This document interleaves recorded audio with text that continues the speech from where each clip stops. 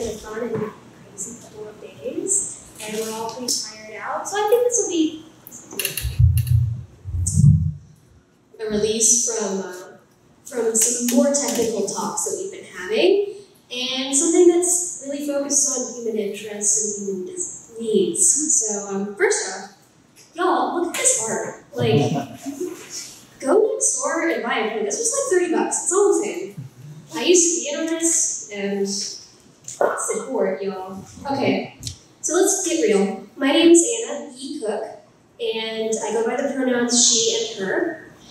And I'm a user experience designer. I've been doing this for about 7 years, and over the course of my career, I, like all of you I'm sure, actually let me ask, how many of you feel like you've been impacted by inclusivity in a negative way? Rather, you felt left out. You felt like you had trouble getting hired.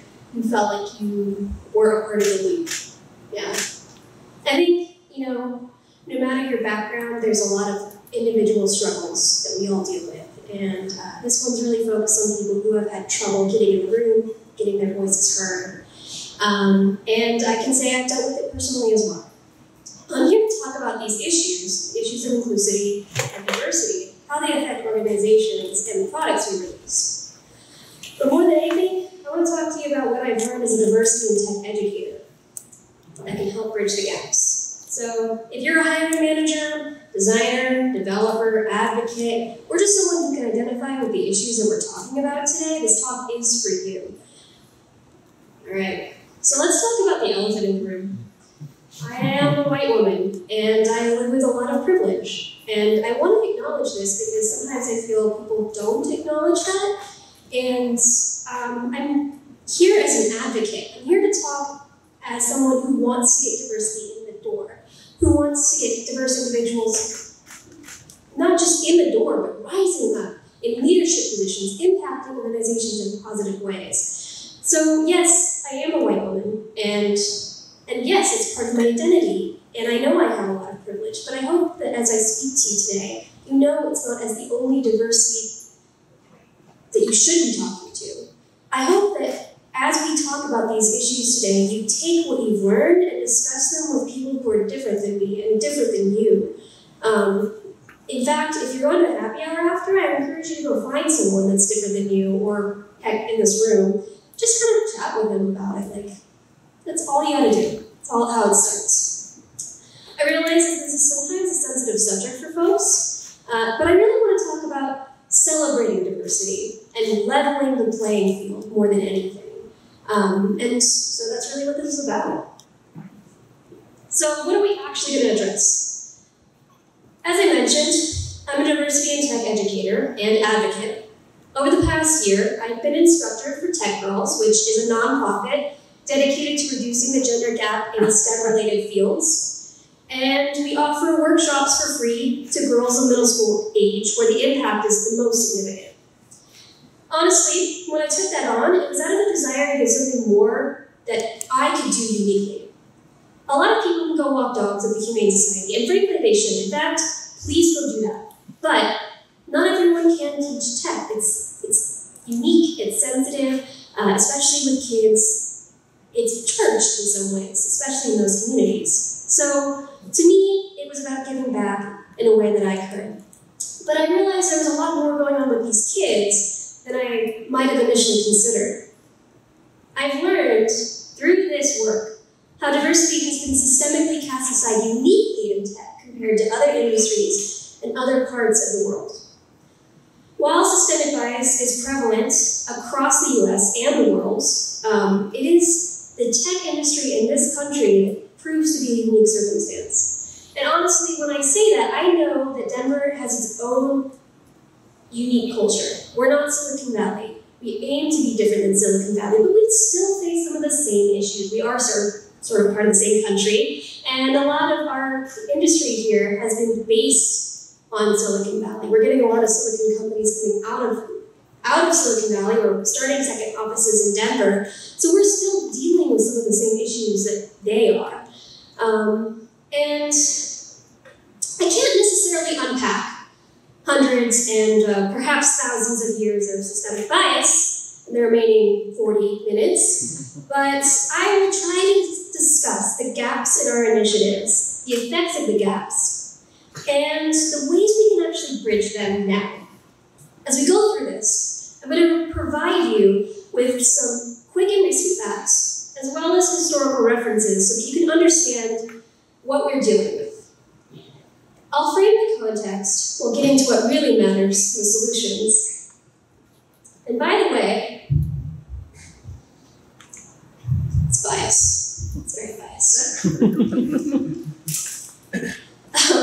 By the way, I'm aiming the solutions at organizations. I want to talk about the problems that exist and how to solve them from an organizational standpoint rather than an individual standpoint.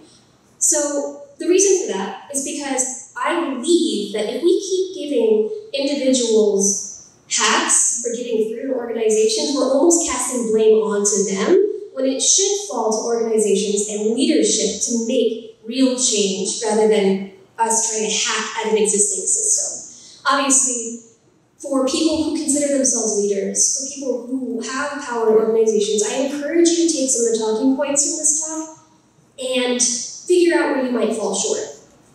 We all fall short. Pun intended. The point I'm trying to get at is, like, be mindful. It's okay that you're not doing everything right. Like, I'm not doing everything right.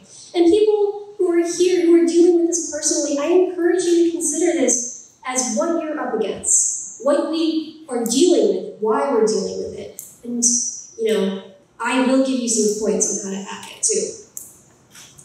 So, this is a Tech Girls class from last April. And I am beaming because I freaking love these classes. I'm really proud of these kids. And in this class, we taught HTML and CSS. Yes, I know HTML and CSS. Just don't want to do it full time. With a lot of pressure. But if you're a teacher, you likely know that each person learns differently. Even if you're not a teacher, you probably know that because you learn differently. We all have our own experiences that changes how we learn things. And I'm going to tell you a story of what really happened in this class that, yes, is anecdotal, but actually fits into a much larger trend. Jane, I totally forgot to stop playing my music. Jane is a 13-year-old girl. And this isn't her real name. This is just a name I've come up with to protect her identity. But Jane is a 13-year-old girl who attended this class. This actually happened. And this was the first time she took a class with me and through Tech Girls. She had taken computer classes at school, and Jane was brought to this class with her sister. Because her parents thought it'd be fun. It's free, and it gives the parents 3 free hours on a Saturday, which, like, win, super win. If I were a parent, I would totally do it. But Jane and her sister were both typical preteen girls. Sassy, very sassy, and vivacious. But when it came time for Jane to open her computer and begin coding, she looked at me quietly and said, "I'm not very good at coding, Miss Anna." But over the course of the class, I saw Jane transform. She went from being doubtful of being capable to building a website in less than 3 hours. And before the end of the class, Jane came up and showed us how to apply CSS to HTML elements, which, you know, for a 13-year-old kid who just picked this up for the first time is pretty rad. And as she stood up there, I saw her begin to believe that she actually was already technical before she walked into this class. And this is not a situation that is specific to Jane. I've seen countless girls come to these classes believing that they're not technical enough, leave empowered. I'm getting chills. In fact, I personally had the same experience. I started coding at the age of 13. You might not know that about me, but I did. And I didn't believe I was in any way technical until quite recently.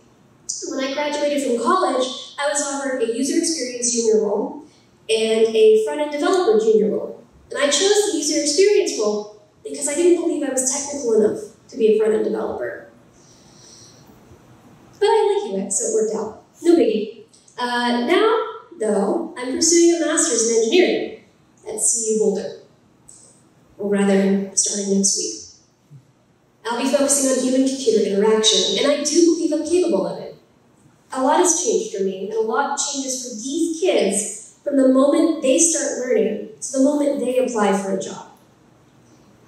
The story here is not about me being a great teacher, which, let's be real, I am. It's about the little things we have to do to bridge gaps for marginalized individuals, how nuanced these issues can be. It's not as simple as hiring initiatives alone.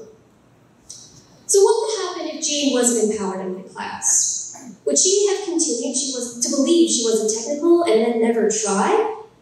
Or what if Jane, despite being empowered now, doesn't have the same educational resources as, say, someone named John? What if she doesn't have access to higher education to the same capacity as John? Will your hiring programs or managers, even with diversity initiatives, look at her as showing enough merit to be worthy of the job? We've seen the answer to be no. Many hiring managers will tell you that they want to hire more diverse candidates, and they actually do mean that. Most people do. But what they don't know, or what they might not say, is that not enough diverse candidates are applying. And when they do tell you that, they mean it. They just don't think they're qualified. They don't think there's enough applying. They can't bring someone in that doesn't have the accepted criteria of experience. It's a thing we're dealing with. But like I said, these gaps don't start from the moment someone starts applying for the jobs you're posting. They start at the moment that someone begins to learn and grow. And they keep going long after someone has started their career. And that's essentially where the gaps live. It's where our best intentions don't see. Yes, hiring initiatives are absolutely amazing and should be encouraged, but we can't do that alone. So let's talk about what we can do. Let's talk about what exists now, what we're dealing with right now.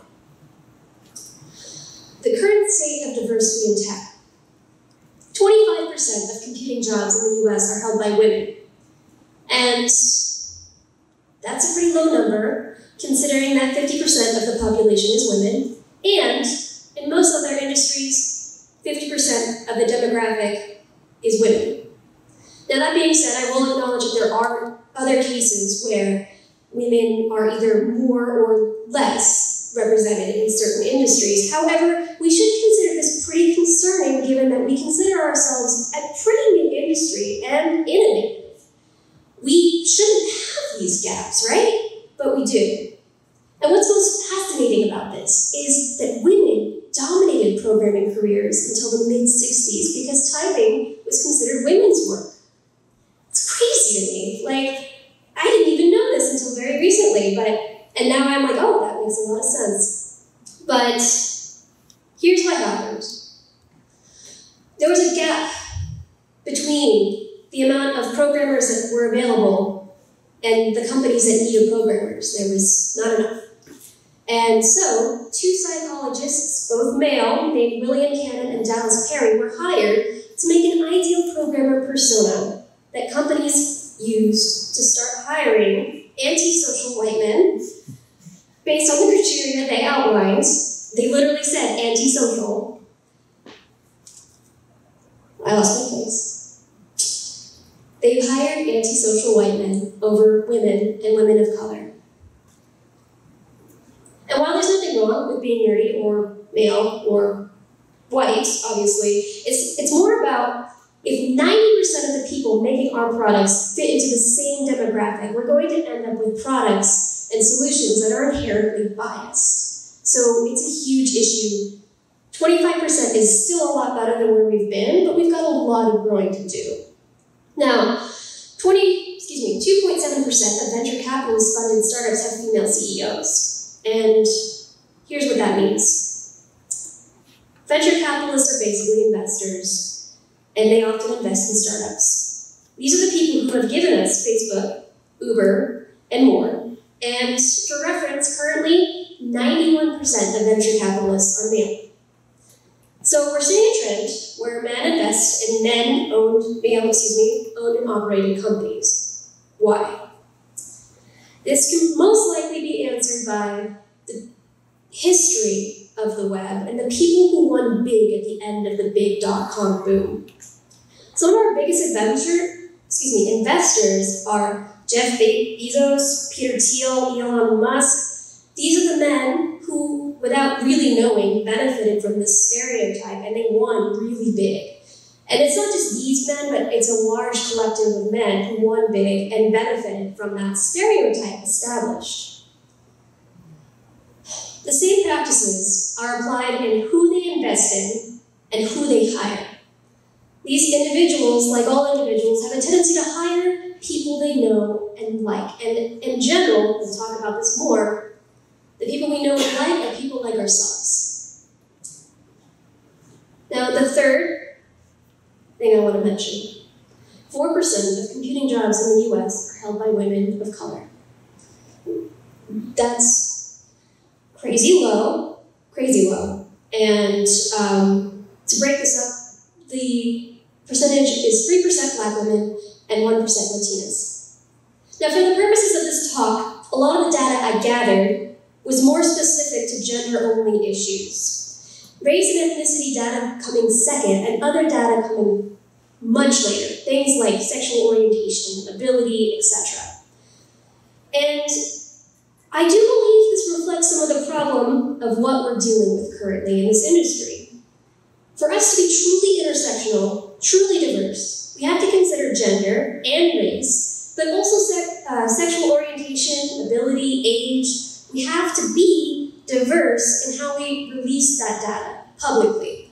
So this is me not only just talking about not having a lot of data about those types of individuals, but to put a call out there to companies to start being more publicly accountable for it.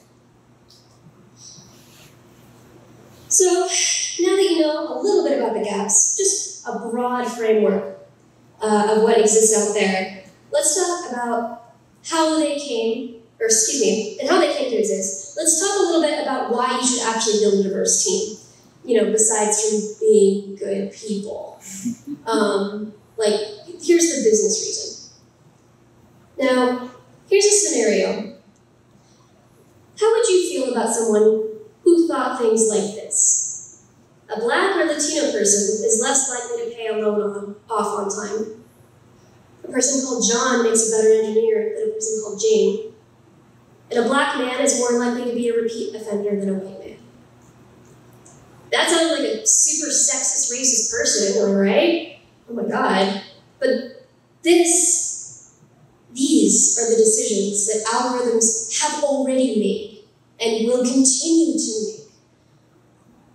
And the reason they do this is not because they're not well made. Algorithms,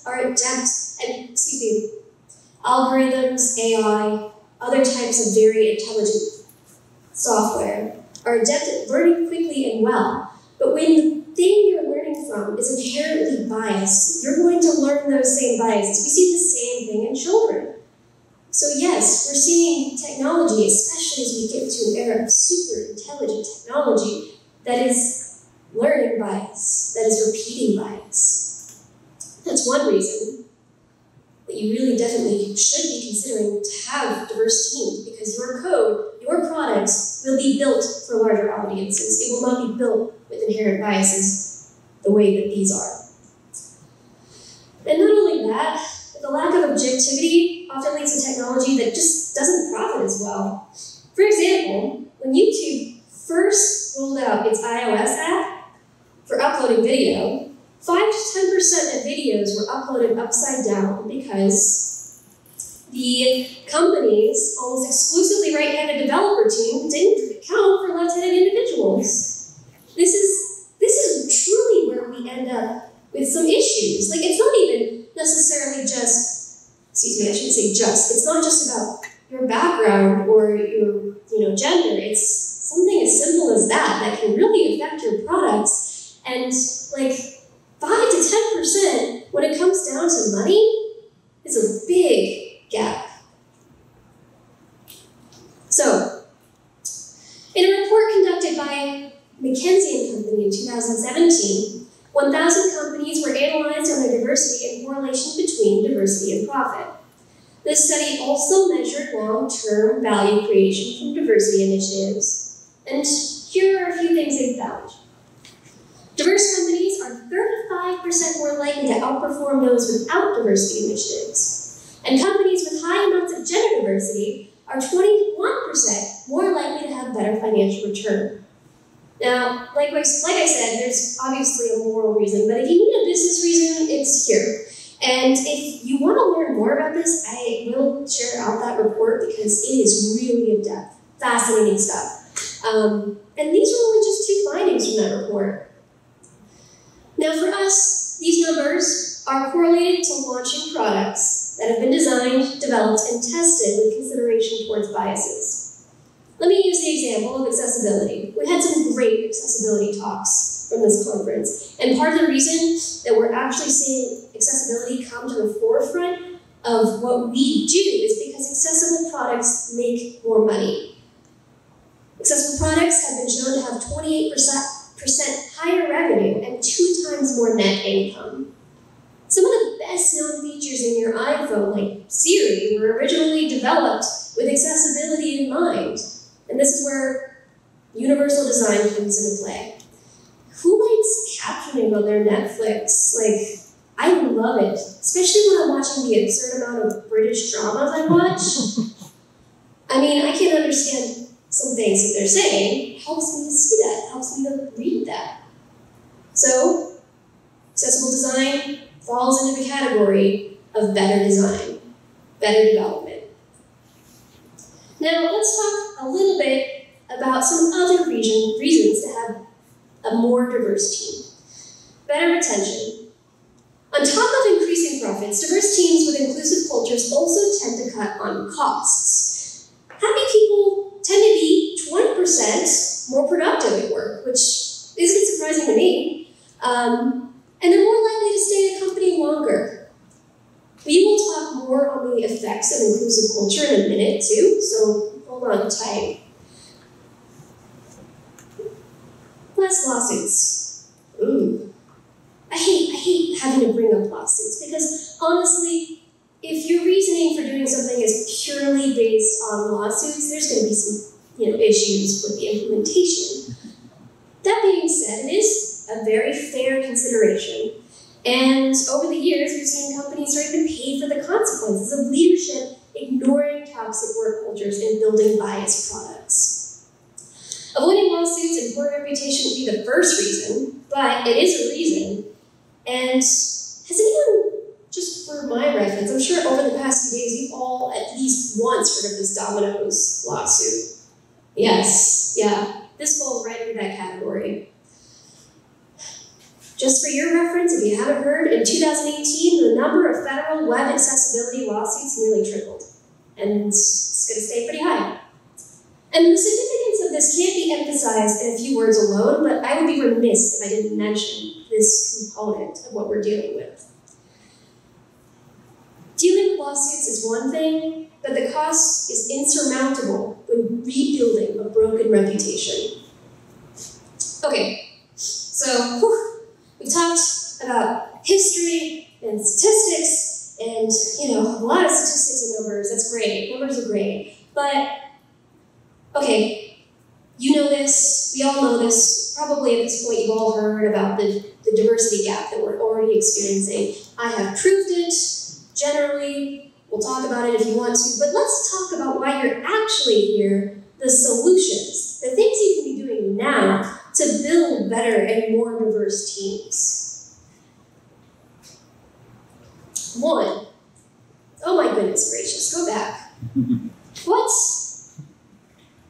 Too far. Okay. Start accepting candidates from non-traditional educational institutions and backgrounds. And better yet, start hiring people who are self-taught as long as they're good. I'm sure you've all noticed, and especially here at this conference, a significant rise in the number of tech employees that come from boot camps. And say what you will, but it has reduced the barrier to entry for people looking to get into tech. This is an essential part of diversity as as the traditional education institution cost has become completely unreasonable for so many people. And for your reference, the cost of the average coding bootcamp is about $12,000, and the cost of the average four-year computer science degree is about $168,000, which makes me want to throw up a little bit. Student loan debt's scary. That's about 14 times higher. And if you could get the same job by paying $12,000 versus $168,000, yeah, I go for that too. Wish I'd known about it back in my day. Now, while some of us are concerned about the job market, I would argue that those of us already in this industry don't actually have that much to worry about because we're already experienced. We're already living with more experience than most of these bootcamp graduates.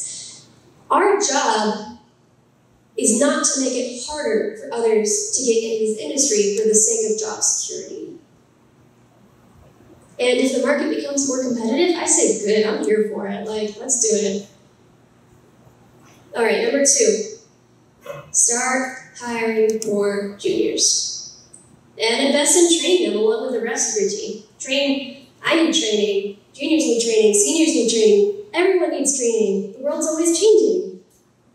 We're in a competitive hiring market, regardless of the fact that we have more bootcamp graduates than ever. And we keep hearing hiring individuals,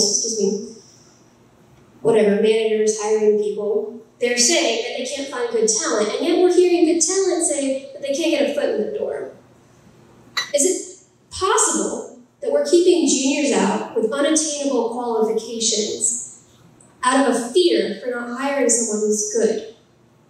Your advantage comes from not just hiring diverse candidates, but hiring diverse candidates who are ready to level up. So, I'm going to grab a drink of water here. Raise your hand if when you finished school, you felt like you had to deal with this. Hydration. I did too.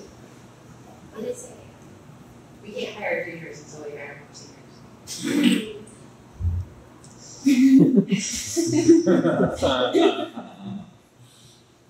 Let's talk.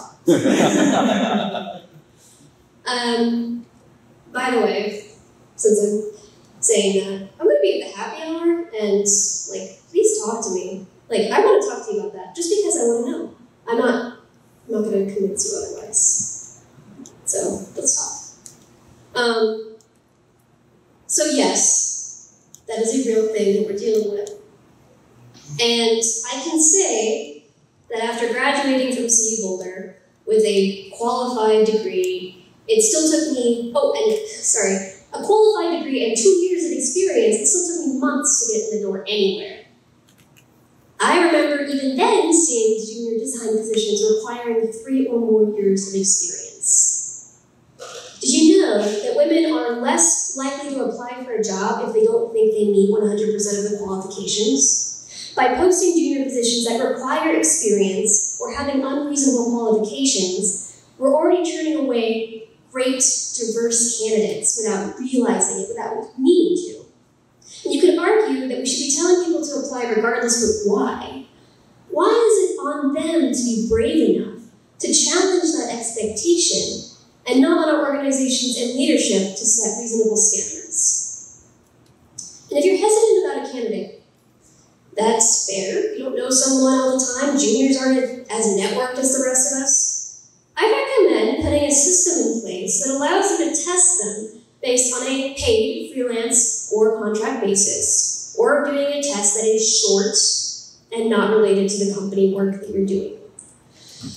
Now, I would actually prefer, and I can talk to you about this more later as well, I would say the best thing we can do is bring them in on a contract or freelance basis because they're actually doing work within the context of the environment that you built, rather than doing some sort of irrelevant whiteboarding quiz. Oh my God, I didn't even know about those until yesterday, and I was like, ugh, I could throw up. That sounds really stressful.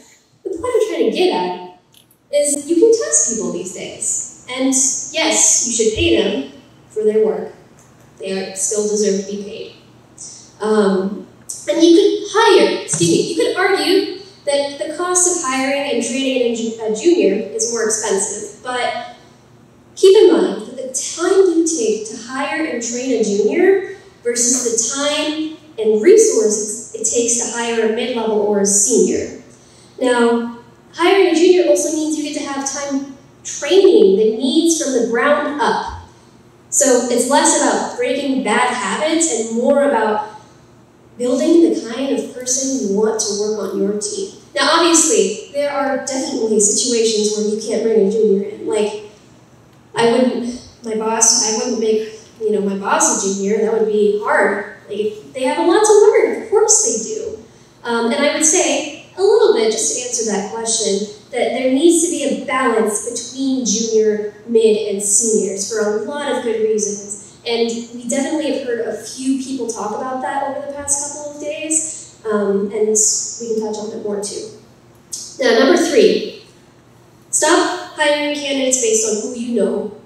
Ensure candidates, if you do know them, interview with multiple leaders of different backgrounds. Now, I know this is counterintuitive for a lot of us because networking is like how we survive, but this is an investment in building products with less bias. As we talked about a little bit, and I'm going to talk about more in a second, we are prone to liking people at these networking events that are a lot like us. So we tend to build teams, if we're using networking alone, with people like us. So it's a bit problematic. So yes, it's okay to network. Yes, it's good to get referrals. Just be sure to have an unbiased interviewing process as well. Let's talk about the history of PayPal and how that ties into this situation. Now, I know this image could use a lot more JPEG. Among the product development community in Silicon Valley, PayPal, the initial leaders, the initial team that built it, is called the PayPal Mafia. And this is a photo from 2007, which explains a little bit about why I literally couldn't find one that was actually good enough. These are the people who did win big at the end of the dot-com boom, and they embraced the stereotype in a Fortune magazine photo shoot. So they are intending to look like mafia. It's not like a coincidence story. But let's talk about what happened. Back in the 90s, Max Levchin, Peter Thiel, and Luke Nosek founded a company called Confinity. And some of you probably know this, some of you might not. But to grow their company, Thiel recruited many of his classmates from his conservative college newspaper, the Stanford Review, while Levchin recruited most of the early engineers from his old college, University of Illinois, at Urbana-Champaign. Confinity, in an effort to stay viable, merged with X.com, which was founded by Elon Musk, for those of you who don't know, and the group adopted the name PayPal because X.com sounded like an X-rated website. The amazing thing about this is not just that these men hired their friends, but that many of the founders and leadership among PayPal, after it was bought by eBay, became millionaires and even billionaires who have become our investors. So, you can see a correlation between PayPal and YouTube and LinkedIn and Tesla and SpaceX and Facebook and Yelp and a lot of other companies. These men have literally influenced billions of lives, and I don't think anyone here meant to do that. I don't think anyone meant to create bias, but it happened. This is what happens with bias. No one needs to do things. No one realizes it's happening until it's far too late. This type of hiring breeds bias in the long run, even if it's well-intentioned.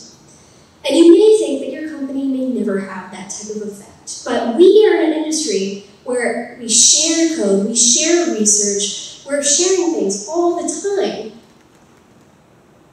Your work will affect people, even if it's not billions and trillions of people.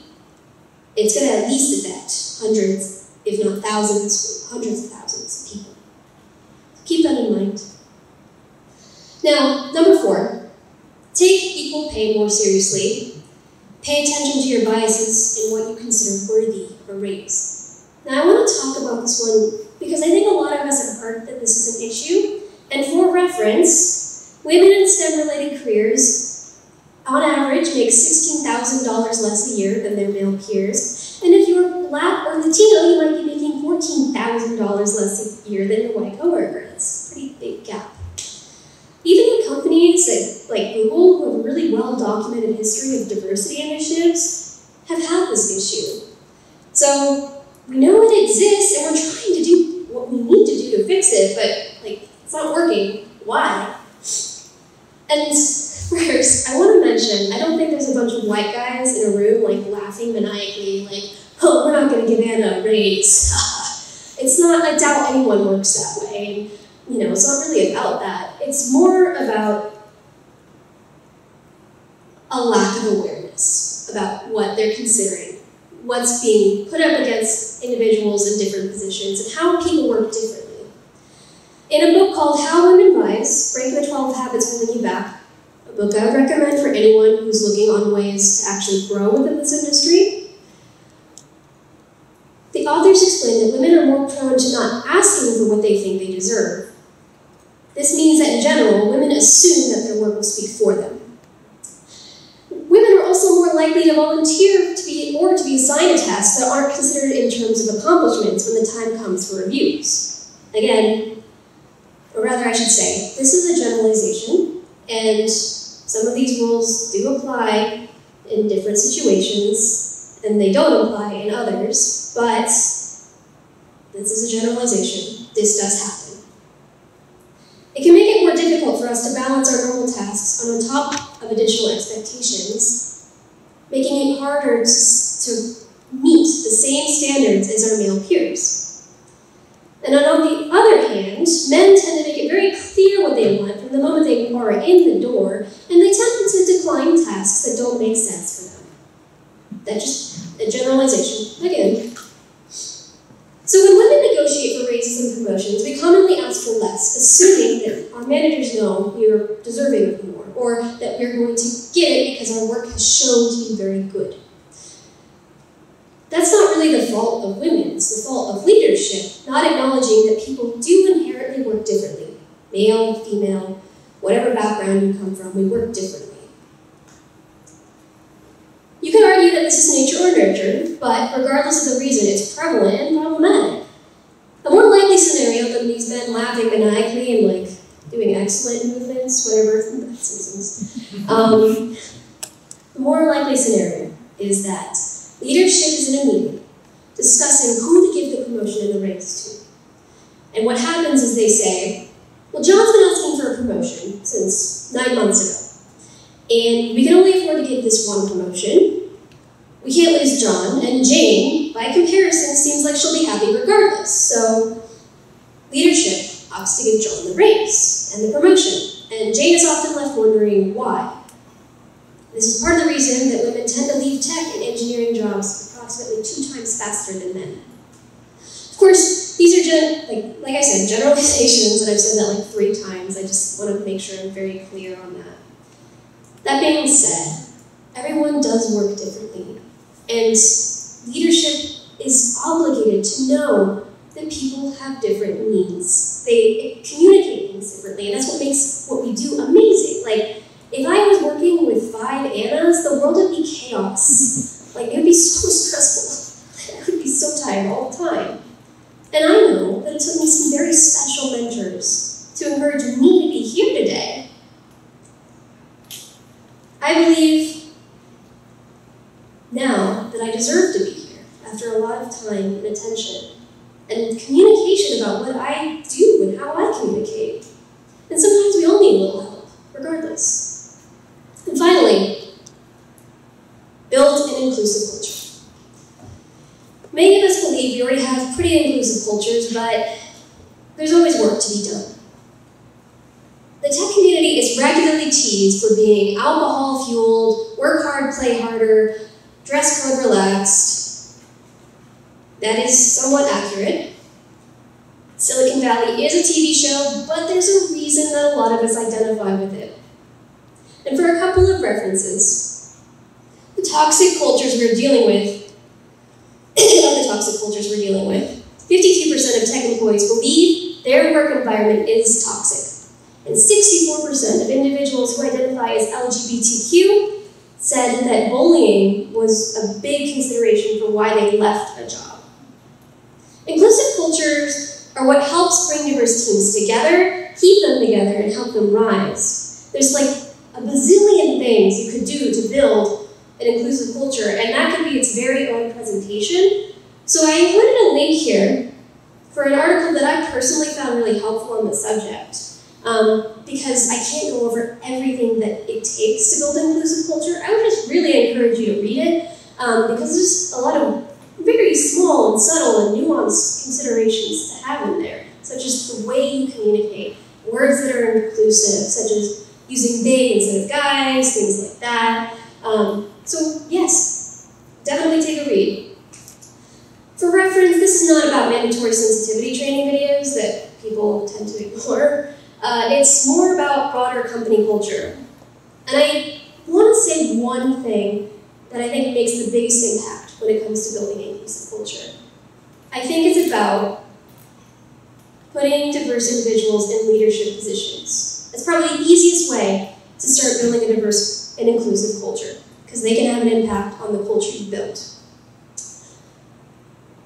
All right, so these are the 5 easiest ways to build diverse teams, but there's a lot of different ways. Those are the things we can do today. But as I put these slides together, I knew there was no way I could go over everything I'd like to, or as in-depth as I hope. There's a lot of nuance to this, and they're based on our fundamental values and beliefs. So I have one last piece of advice that I think we're all going to need to remember. Be ready to fail. We fail all the time. I fail like every day. I nearly tripped on this cord like 7 times already. Despite all sincere efforts to fix diversity and inclusion issues, it's not going to be fixed in this lifetime, because true change in culture takes generations. The tech industry is a reflection of our society and all of its issues pertaining to race, gender, class, ability, age, and sexual orientation, and etc. However, failure is not an indicator of hopelessness, not by any means. Every effort you make to advocate for diversity, for your team, for people who are lateral to you, to people who work below you, to people above you, those things make a difference, as small as they seem. In these circumstances, our efforts are in part aspirational, but I encourage you to keep on trying, because it's made a difference to me. It's made a difference to Jane. It'll make a difference to the future kids, the future leaders.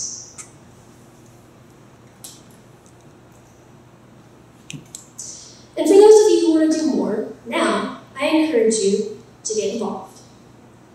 I know that I kind of talked a little bit about this, but I've been volunteering for Tech Girls on kind of a whim for the past year, and it changed everything for me. Part of the reason I'm brave enough to be here today is because I did that. And 82% of the girls who attended our workshops changed their mind about working in tech, which is a pretty high number. Honestly, it's benefited me professionally and personally. I would say that part of the reason I got to be here today is because the people who worked on Develop Denver, and great work, by the way, wanted to talk more about inclusivity. The efforts I've done to teach these kids have put me ahead of people in my field, because I've done more. I've gone above and beyond. It's made a difference for me personally, but yes, professionally as well. Thank you. Thank you for coming. And again, like I said, I'm going to go drink. I'm going to go drink. But let's talk about this. Like, I know I didn't leave a lot of time, but we're at the end of the day. We got time. If you have questions, feel free to ask. I think I might have lost someone, but that's okay.